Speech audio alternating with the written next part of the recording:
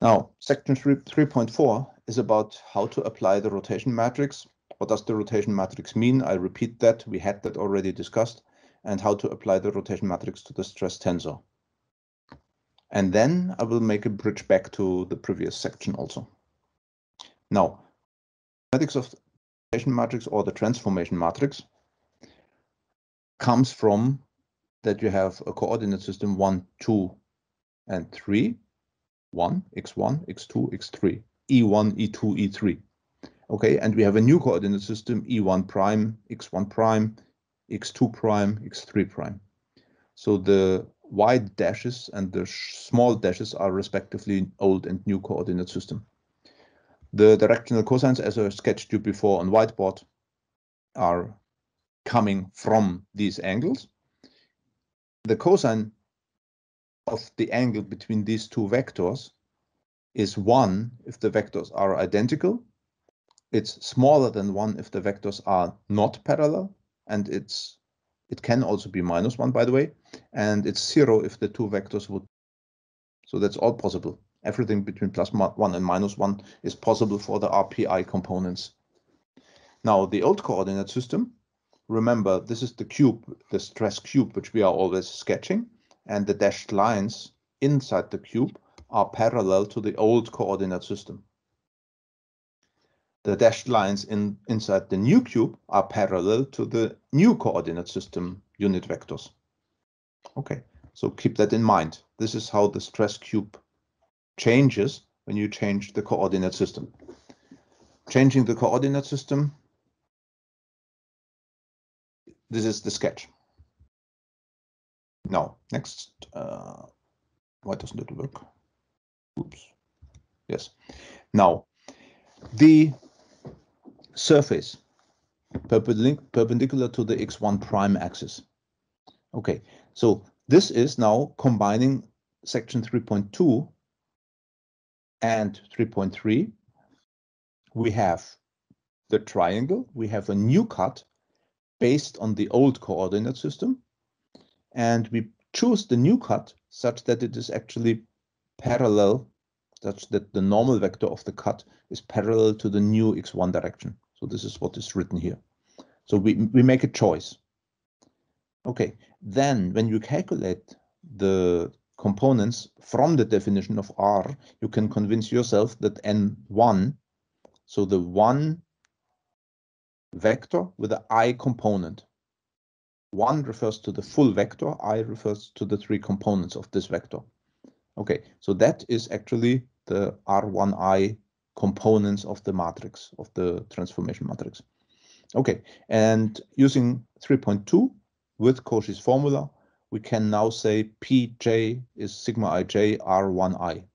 So this is taking the stress tensor, it's using one row or one column of the transformation matrix, and this is giving us a new vector on the left-hand side. And this new vector Pj are the components. Superscript 1 refers to the first direction in the new coordinate system. Okay, so the subscripts and superscripts have different meaning, as indicated also by the brackets which we put there. Okay, so after the rotation, after the transformation, rotation or transformation, that I use this synonymous. After the rotation, you always should look what is on the left-hand side, what is on the right-hand side. On the left-hand side, prime means it's the stress tensor component 1q in the new coordinate system. This one happens to be equal to the stress vector component. This one we got from the equation above. This is geometry and definitions. Okay, and this one actually we insert Cauchy's formula again here. So take a look at Cauchy's formula. We insert it into here, and that gives us this second element. And the last equal is just reshuffling. So we have one transformation matrix, we have a second transformation matrix, and sigma ij. Now, here, what are the free indices and what are the dummy indices? The dummy indices are jj, you sum over those. The ii, you sum over those. So this is a double sum. The free index is q. Free index is q on the right and on the left. You must have the same number of free indices on right and left. Okay, and 1 is just because we picked the one direction. We made the choice to look into the new one direction, and this is where the 1 comes from, here and here. Okay, and you can do that for the 2 and the 3 directions also. So replace the 1 by a 2, replace the 1 by a 3, and give it the index p. Okay, again, I, summation over jj, summation over those are the dummy indices, pq are independent free indices on the right-hand side and on the left-hand side. And this is already the full definition of the transformed stress. Tensor, because if the stress transforms this way, we know that we are allowed to call it a tensor. Okay, so this was dry mathematics. This is the horrible mathematics of what you have to calculate when you write down every of these pieces and elements one by one by one. So this is 3 times 3 terms, and each term has 3 factors which you have to multiply with each other. So this is a lot of writing work, and that is why it's much nicer if you have tensors and transformation matrices which have a lot of zeros. So many calculations. Now, as I said before, the computer most of the time will do the work for you in practice. In a finite element solver, it will have to do a lot of those calculations. That is what computers are for. But in my course, I want to teach you to do it 1, 2, 3, 4 times by yourself so that you know what's going on.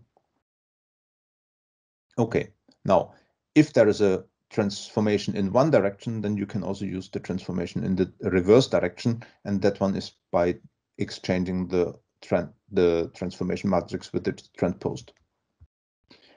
Okay, now that was a relatively short section on transformations. You will try those transformations, and in the next section after the break, I will come back to equilibrium equations. And for that one, we will again need a little bit more math. End of this section.